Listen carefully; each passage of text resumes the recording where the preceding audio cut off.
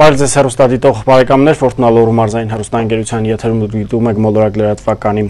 հավելվածը, այսպիսով վերջին տարիներին Հայաստանի Հանրապետության սոցիալական պաշտպանության ոլորտում տեղի են ունենում ինտենսիվ բարեփոխումներ։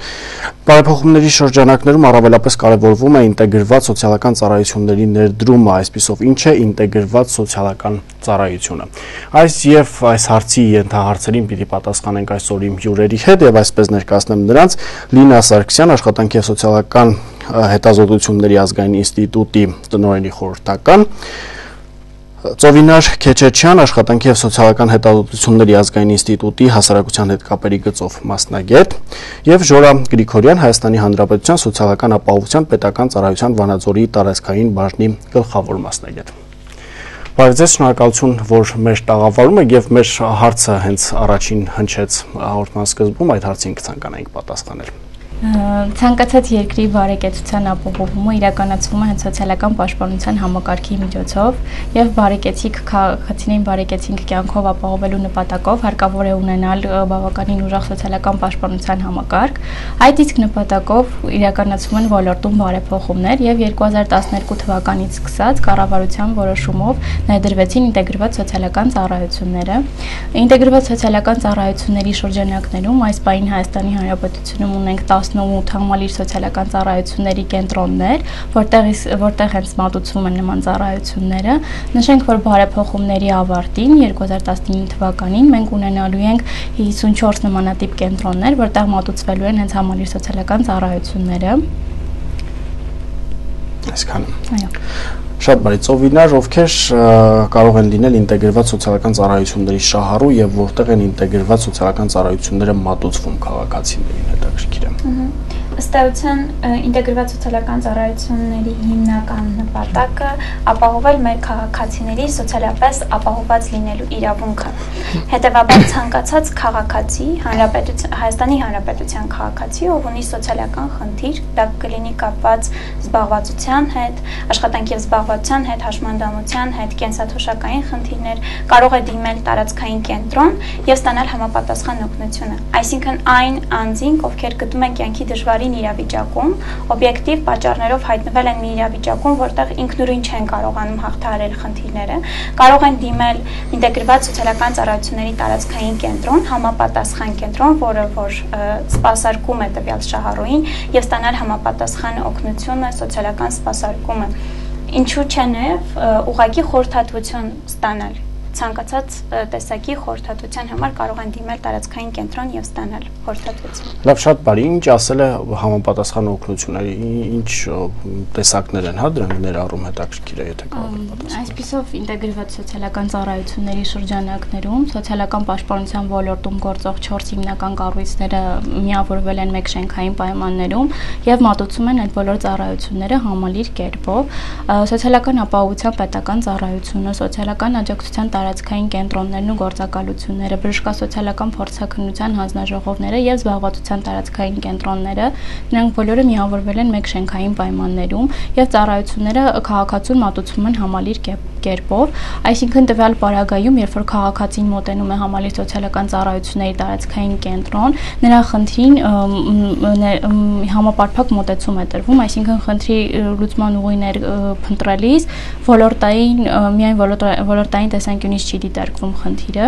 այսինքն իրականացվում է ամբողջական կարիքի գնահատում, ամբողջական կարիքի գնահատման շրջանակներում հենց այս 4 կառույցները համագործակցում են, կազմվում է համապատասխան անհատական սոցիալական ծրագիր, որով էլ հենց սահմանվում են այն հիմնական միջոցառումները, որոնք պետք է իրականացվեն քաղաքացու սոցիալական խնդիրները բավարարելու նպատակով։ Ուրեմն ինտեգրված սոցիալական ծառայությունների շրջանակներում մատուցվում են 3 տիպի ծառայություններ, սոցիալ վարչահայերական ծառայություններ, սրանք բոլոր տեսակի դրամական վճարներն են, որոնք տրվում են քաղաքացիներին, այսինքն կենսաթոշակներ, նպաստներ եւ այլ տիպի դրամական օգնություններ, ընդհանուր մասնագիտական ծառայություններ են քաղաքացիներին մատուցվում, որոնցից է դեպքի վարումը, խորհրդատվական ծառայությունները եւ նեղ մասնագիտական ծառայություններ, որոնց թվին դասվում են բժշկական վերականգնման տարբեր ծառայությունները։ Շատ բարի, եւ մեր տեղի մասնագետից, հա, փորձենք հասկանալ ինչ է տալու համակարգը շահառուներին, կան նորարարություններ, որոնցով արդեն կարող եք գնահատել համակարգի արդյունավետությունը։ Նախ շնորհակալություն հրավերի համար։ 2012 թվականից Հայաստանի Հանրապետությունում սկսվել է կենսաթոշակային բարեփոխումների գործընթացը։ Իսկ 13 թվականից արդեն գործում է կենսաթոշակների նշանակման էլեկտրոնային համակարգը եւ նպաստային նշանակման էլեկտրոնային համակարգը։ Իսկ վերջերս կան նորամուծություններ, որը լրիվ հեշտացնում է քաղաքացիների աշխատանքը։ Այսինքն, եթե առաջ քաղաքացին գնում էր արխիվից տեղեկանքներ վերցնում, այսօր այդ գործընթացը կատարում է տարածքային բաժինը էլեկտրոնային եղանակով, հարցում ենք կատարում արխիվ եւ ստանում ենք քաղաքացու վերաբերյալ տվյալները։ Քաղաքացին այլևս չի չարչարում, չի գնում արխիվից տեղեկանք վերցնել։ Երկրորդը, տեղեկանքները քաղաքացու կենսաթոշակ ստանալու կամ չստանալու վերաբերյալ առաջվա նախկին 15 օրվա փոխարեն այսօր տրամադրում են ընդամենը 5 րոպեում։ Երրորդ, այսօր քաղաքացին կարող է անկախ իր հաշվառման վայրից ցանկացած տարածքային բաժնում դիմել իր կենսաթոշակ կամ նպաստ նշանակելու համար։ Եվ չորրորդ, երեխայի ծննդյան նպաստները, եթե երեխայի ծնունդը գրանցվել է Հայաստանի Հանրապետությունում, քաղաքացին կարող է այդ նպաստ ստանալու համար դիմել առցանց էլեկտրոնային եղանակով առանց տարածքային բաժին ներկայանալու։ Շատ բարի, շնորհակալություն։ Ծովինար վերադառնանք ձեզ, մինչև համալիր սոցիալական ծառայությունների տարածքային կենտրոն այցելել, ինչպես կարող է քաղաքացին իրազեկվել, արդյոք իր բնակության վայրում կա համալիր սոցիալական ծառայությունների տարածքային կենտրոն, թե ոչ։ Նախ կցանկանայի նշել, որ համակարգի ներդրումից հետո կարիք առաջացավ ստեղծել մի համակարգ, արգից համակարգ, արգից տեղեկատվական համակարգ, որը հնարավորություն կտար շահառուներին առանց տանից դուրս գալու ստանալ համապարփակ տեղեկատվություն ընդհանրապես ինտեգրված սոցիալական ծառայությունների վերաբերյալ։ Եվ այդպիսով ստեղծվեց e-social.am կայքը, որը հնարավորություն է տալիս շահառուներին ստանալ ամբողջ ինֆորմացիան ինտեգրված սոցիալական ծառայությունների վերաբերյալ։ Առաջին դրական կողմը շահառուն առաջին էջում կարող է տեսնել ինտեգրված սոցիալական ծառայությունների տարածքային կենտրոնների վերաբերյալ քարտեզ։ Քարտեզը հնարավորություն է տալիս գտնել այն բոլոր տարածքային կենտրոնները, որոնք տեղաբաշխված են Հայաստանի Հանրապետությունում։ Բացի այդ, կա գործիք անմիջապես քարտեզի կողքին, որտեղ քաղաքացին մուտքագրելով իր տվյալները համապատասխանաբար բնակության վայրը, այս դեպքում մարզը, գյուղը կամ քաղաքը, հնարավորություն է տալիս համակարգը ինքնաշխատ եղանակով տեսնել այն տարածքային կենտրոնը, որը կարող է սպասարկել իրեն։ Բացի այդ, e-social.am կայքում գործում են մի շարք ոլորտային մենյուներ կապված սոցիալական ապահովության 4 ոլորտների հետ, այն է հաշմանդամություն, աշխատանք եւ զբաղվածություն, կենսաթոշակային ապահովություն եւ սոցիալական աջակցություն։ Ինչպես նաեւ ցանկացած շահառու, ցանկացած քաղաքացի կայքում կարող է արգից եղանակով լրացնել հայտ դիմում եւ հայցել դեպքի վարում, ոչ միայն իր եւ իր ընտանիքի անդամների համար, այլ նաեւ մեկ այլ երրորդ անձի համար։ Շատ բարի, շնորհակալություն եւ համոզված եմ, որ կլինեն քաղաքացիներ, ովքեր այսպես կարող են ստանալ սոցիալական աջակցություն այս կամ այն հարցում, բայց իրազեկված չեն եւ նաեւ այս արշավները ինչու ոչ նաեւ այդ նպատակը ունեն։ Հետաքրքիր է ինչ տեսակի սոցիալական աջակցություն կարող են ակնկալել քաղաքացիները։ Մենք մի փոքր այդ մասին խոսեցինք, բայց առավել ծավալուն ներկայացնենք եւ հնարավորինս նաեւ խորհրդի կարգով ուղղորդենք քաղաքացիներին։